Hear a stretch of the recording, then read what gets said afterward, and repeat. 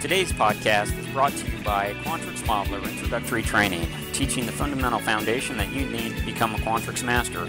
Go to quantrixauthority.com to learn more. Show me how you do Quantrix. Hey, welcome back to another netcast. I'm Rich Lopez, Quantrix Authority. Sincerely appreciate you joining me today for episode number 212, Summary Items and the Summary Function, Complex Examples. So in episode number 211, I went into some somewhat deep detail in how to use summary items in Quantrix. Again, you generate those using the sigma signal, as well as you can select a range of select a range of items, and go ahead and right click and insert summary. You can also do as I'm doing here, and that is right click on any category and insert a summary item.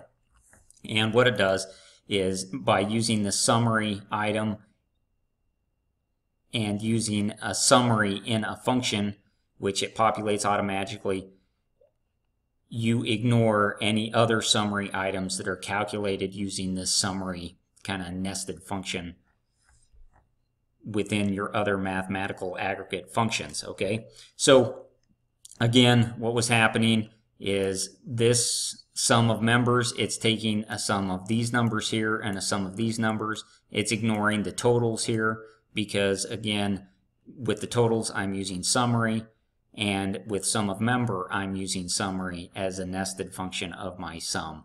And Quantrix knows to, one, ignore itself and ignore any other summary calculated items. So how does this work in a complex example? All right, so let's say that I have two matrices. I have one that has a list of parts, and then I have some replenishment steps. And I have it going across month and year and week. And what I want to do is I want to go out and I want to figure out how many max replenishments I sent in the year. Okay? I want to know what the maximum amount I sent any week of the year is. So I have here some timeline, right? But I also have over here a timeline of year. And what I want to do in H1 is I want to go out and get the maximum amount that I sent. So in order to make this happen, I go ahead and I use, of course, I use some summary here to create this sum of replenishment that gives me a total of all of the replenishment steps for this part, right, which is 163, and I can see that down in the corner, and so on and so forth here. This should be 241. It is. So this summary item here is really just that. It's a summary item that's giving me the aggregation across all of my replenishment steps for each individual part. Okay? Well, in my calculations of total shipments, I don't want to consider this number here, right? So I would be tempted maybe to say that, before I go to there, I may be tempted to say that H1 is equal to the max of my replenishment steps here. Okay? If I go ahead and I hit that, then I see 342. And I go, well, is that right?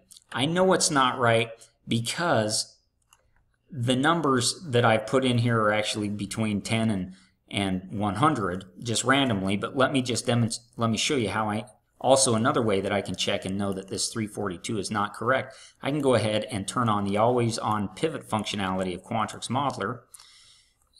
And if I go ahead and I bring year up here, and I want to have year 1, I'm going to sort this descending. And yes, indeed, 342 is the high number, right? But that's because it's occurring in this sum of replenishment number, which is an aggregate. That's not correct. I wanted to bring back this one here that says that the max is associated with some legitimate step, not some aggregate or summarized step, okay? So how do I get to this max that equals 100 and ignore these summary items? Well, the way I would do that is, again, I have my max here. I want it to pull the max, but I want it to ignore the summary items. So what I'm going to type in here is I'm going to type in summary. And again, as I taught in the previous episode, when I type in summary, Quantrix knows to go out and ignore any items that are calculated with summary when I am using a summary over here. So if I were to go out here and I were to delete all these 100s, I expect 99 to be the next highest value, and indeed it is. If I go ahead and let's say I just made this like 520 for kicks and giggles, then that now becomes the highest value. And again, that's not associated, that 520 is not a summary item, it's actually associated with the replenishment step 4.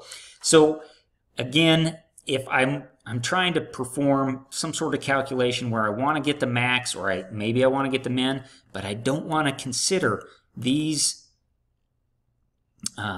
summary items, then go ahead and throw the summary function in as a nested function inside of your aggregation, and you should come back with the number that you desire.